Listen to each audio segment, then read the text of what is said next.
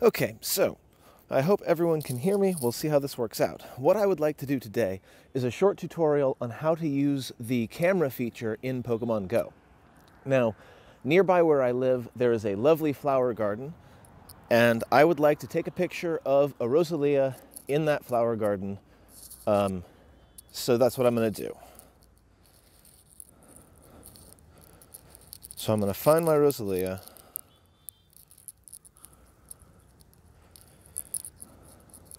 There it is.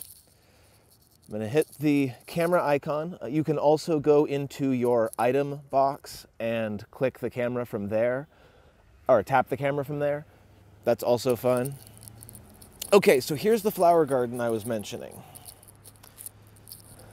So here's the thing. If you're anything like me, you've had problems getting Pokemon in the spot that you want them to be in, or they end up a weird size, or something like that.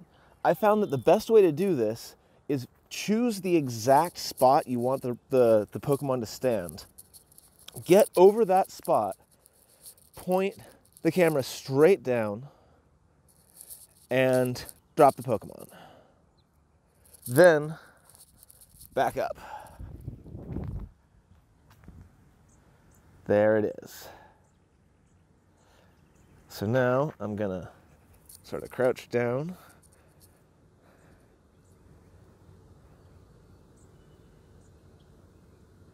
If you tap the Pokemon,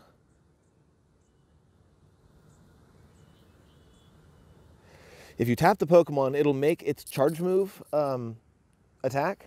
Unfortunately, I don't know of any other way to make it do the fast move attack. Take a couple from the side here. Now, a couple of other things. If I wanted to take this picture from another angle, notice that the Pokemon does not turn to follow me. It stays facing its own way, which means you can take pictures from the side or from the back. If you want the Pokemon to face you, see where my finger is, swipe over it,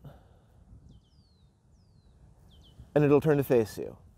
That wasn't very clear, so I'm going to do that one more time from a little bit closer. And watch right over its head. You swipe, swipe, swipe. And you see little lines up here over its head, and it turns to face you.